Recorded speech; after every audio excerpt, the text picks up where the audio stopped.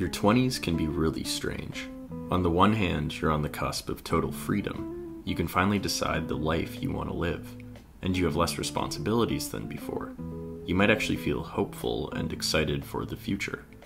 And at the same time, you have almost too much freedom, with little guidance in what to do with it.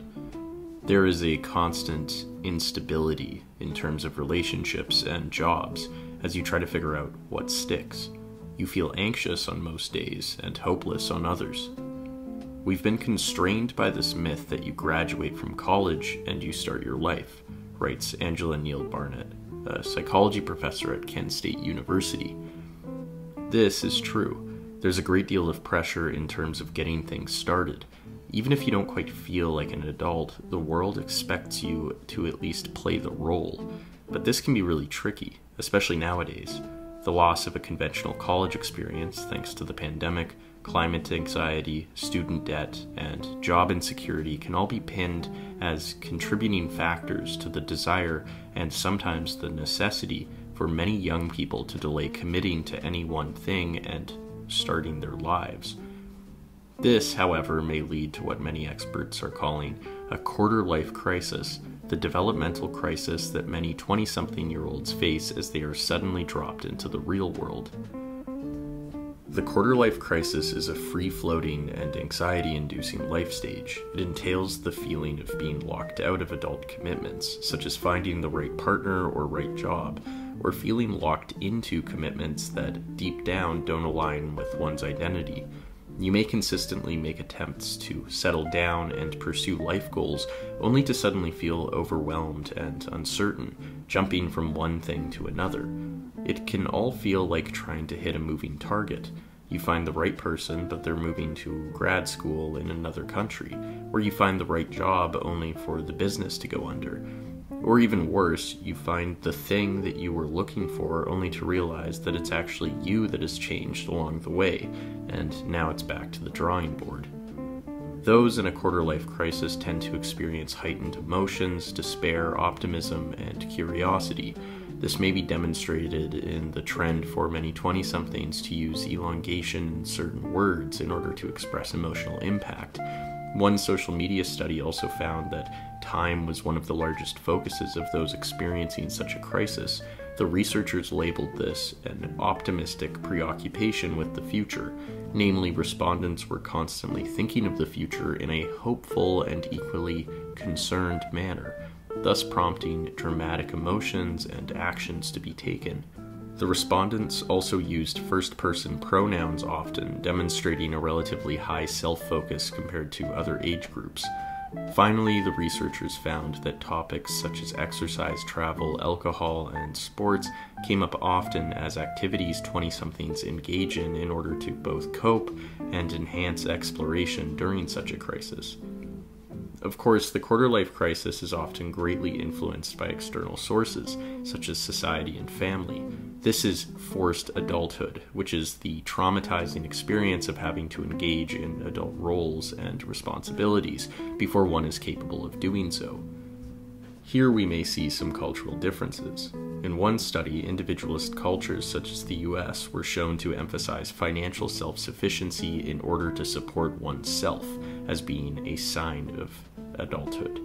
In collectivist cultures such as India, financial self-sufficiency was also seen as a sign of adulthood, but was valued because it meant the child could now support their family or perhaps meet material expectations. Despite the differences in context and motivation, both groups felt the pressure of having to prove themselves. This is especially difficult in the face of rising student debt, where the means to achieve wealth, such as getting a degree, can be the very cause of failure. The cruel truth is that the quarter-life crisis is often intimately tied to privileges outside of one's control. As one researcher notes, in many ways, adulthood has become a psychological phenomenon achieved through striking a balance between one's own aspirations and care for others. However, life chances are still, for many people, linked strongly to social and cultural backgrounds, and the tension between this and the wish for self-determination can create a feeling of crisis in finding one's place in the world. If you're experiencing a quarter-life crisis, what then is in your control?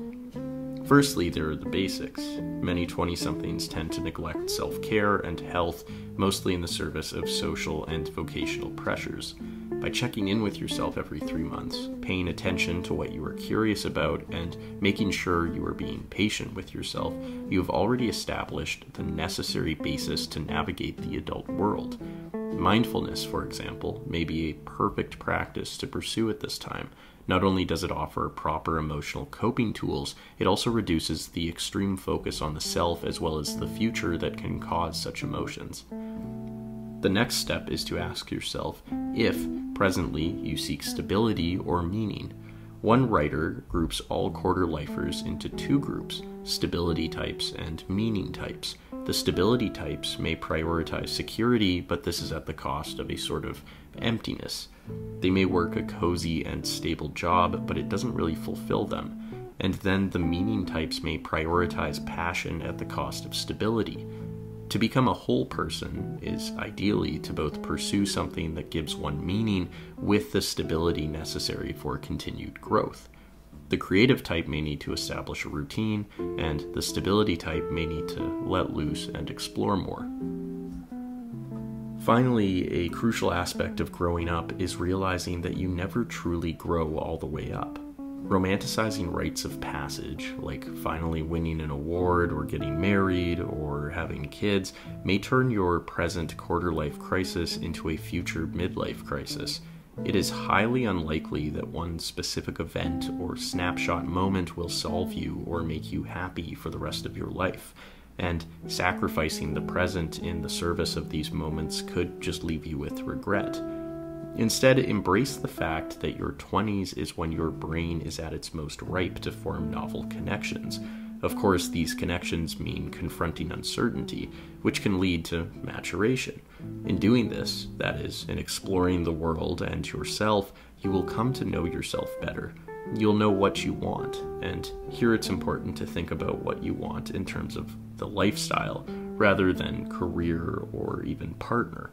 Instead of asking yourself, what are the big things I want accomplished by the time I'm 50, ask yourself, what would I like to be doing on a boring Thursday afternoon when I'm 50? What kind of a life do you want to live day by day? Because unfortunately, not everyone is going to get their dream job.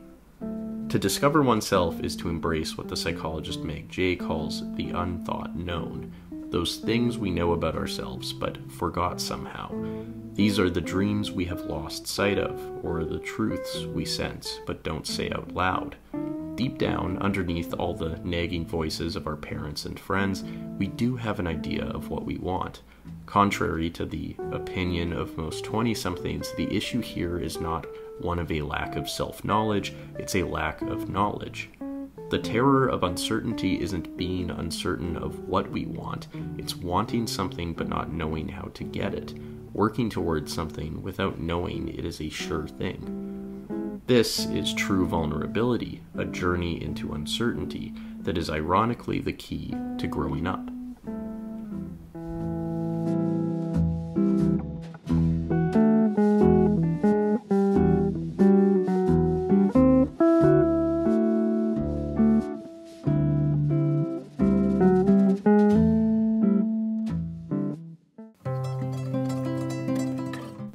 This video was sponsored by Blinkist.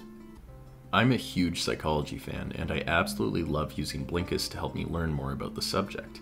For those who aren't familiar with Blinkist, it's an app that offers condensed versions of over 5,500 nonfiction books and podcasts on a variety of topics in just 15 minutes. One of the things I love about Blinkist is that it allows me to learn about new ideas and concepts in a really efficient way. With this app, I can easily get through multiple books on psychology in a short period of time. Thanks to Blinkist, I've been reading Dr. Meg Jay's The Defining Decade, which offers practical advice for any 20-something who feels lost in life and is experiencing a quarter-life crisis, and it's all backed up by science. I highly recommend this book.